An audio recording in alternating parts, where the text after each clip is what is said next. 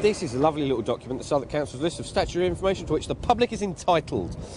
There's loads of stuff that you're actually allowed to see that you have a right to find out about, from where the hazardous waste or radioactive materials is stored and licensed in your area, to personal files that social services have, to unregistered land, to also to the register of interest for your council elected members.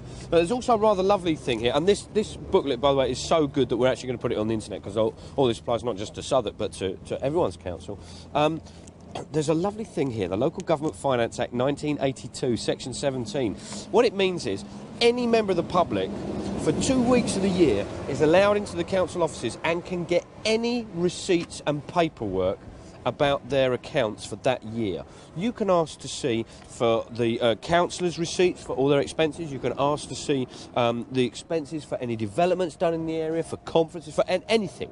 And they have to give it to you. Not only do they have to give it to you, they have to let you copy it and go away. And then at the end of the 2 weeks where you're allowed in to have a look at things, if you found something that's gone astray, you can go and visit the auditor, who will be at the council, and you've got a right to talk to them and tell them what's been going on.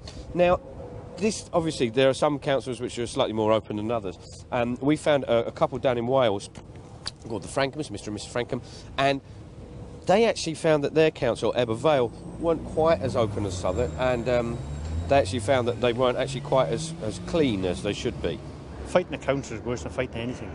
The laws these people got to protect them is unbelievable. Glenys and Colin used the Local Government Finance Act to inspect council financial records. Their 3-year campaign resulted in the conviction of 12 Blanagwent councillors for falsifying their expenses. One councillor, they had an election in between the time that he was charged, the time he went to court. And he was going around telling the people in his area, you know me, honest as the day is long. I won't let you down, you know me. As soon as he got back in and went to court, he pleaded guilty as charged.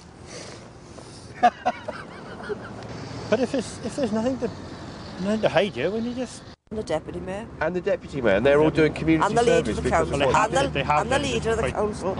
We've done it because we knew that we was right. So this law, basically, the important point here, though, is that anyone can use it, and it applies to all local governments. Yeah.